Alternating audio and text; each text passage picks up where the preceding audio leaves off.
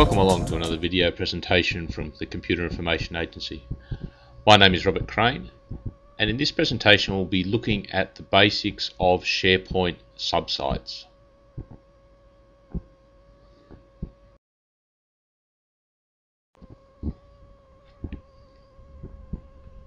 If you are planning to install, migrate or maintain Windows SharePoint, we recommend you take a look at our Windows SharePoint Operations Guide. For more information, see www.wssops.com.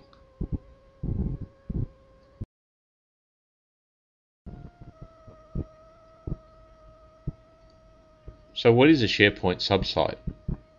A subsite contains exactly the same features as a normal SharePoint site. It can include features such as document libraries, wikis, tasks, and contacts. It can, however, have its own unique permissions.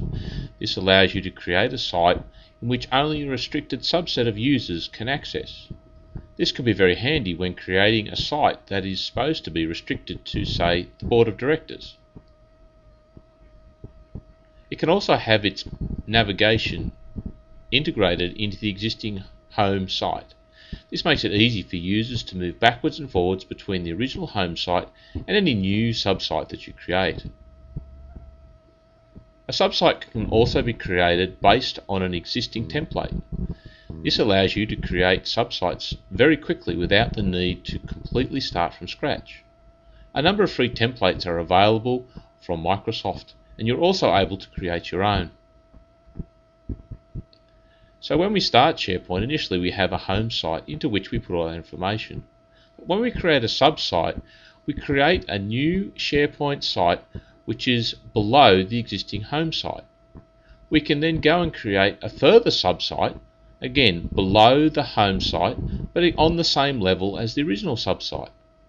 And if we continue on, we can actually create subsites below subsites, as you can see from the diagram here. With that in mind, let's have a look at how subsites work.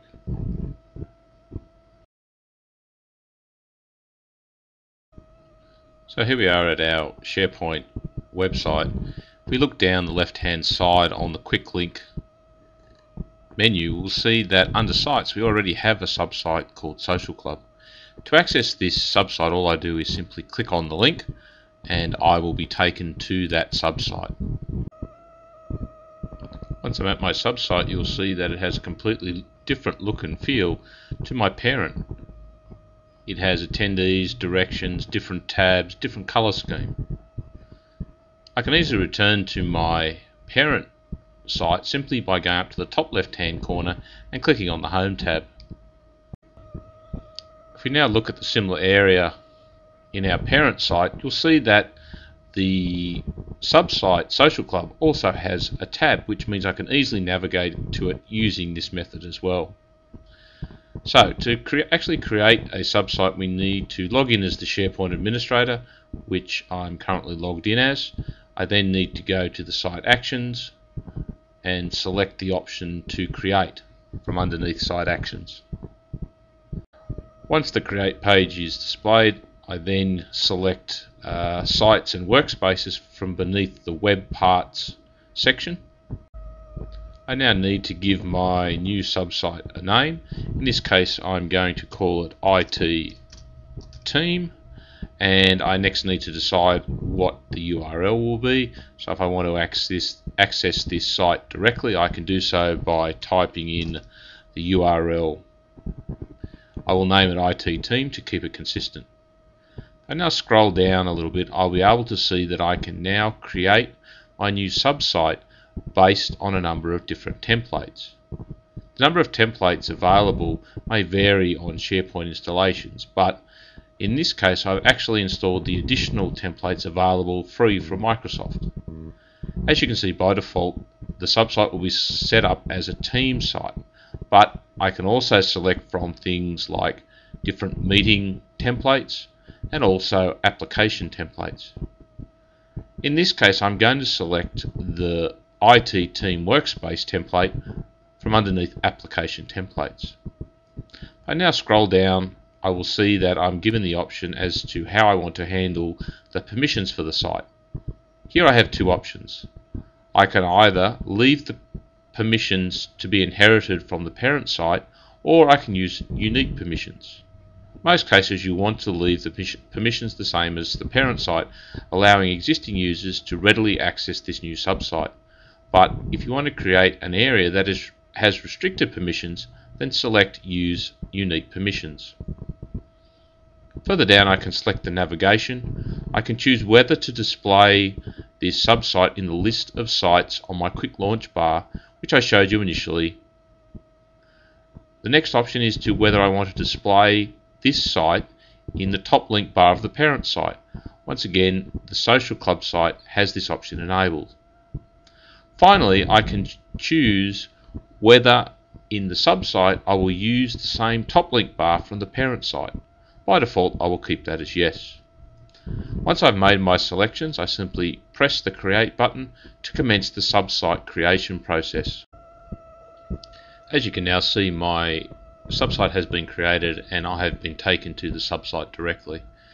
You'll notice that again it has a completely different look and feel from my parent site, being based on the IT team template I selected. You'll notice across the top that I have a tab as I mentioned in my setup, so I can then return to my home page by simply clicking on this tab. If I now want to delete this subsite completely and all the data within, I simply go to my subsite, logged in as a SharePoint administrator, select Site Actions, go to Site Settings,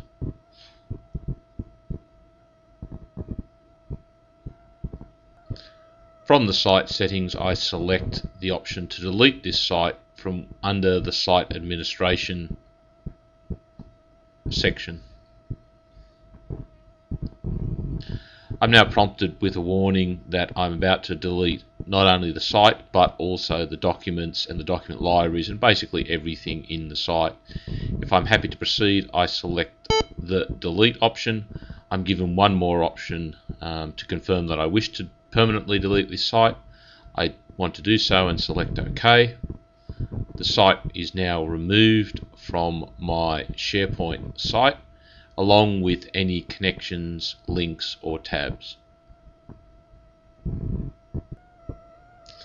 Once the site has been deleted, you will see that